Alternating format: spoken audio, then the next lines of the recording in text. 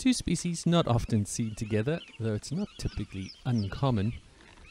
And here we have a red-billed oxpecker doing some good old preening deep inside the ears of a rather sleepy and tired warthog.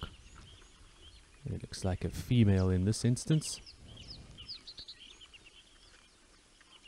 Simply trying to get a rest, and while the attentions of the red-billed oxpecker in terms of clearing parasites are often quite welcome,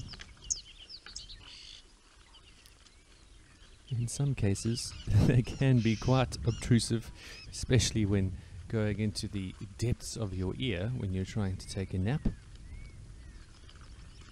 much to the annoyance of our warthog. It seems that in this case our oxpecker has become more of a pain than a assistant. But if it stays out of your ears, they can be very useful indeed.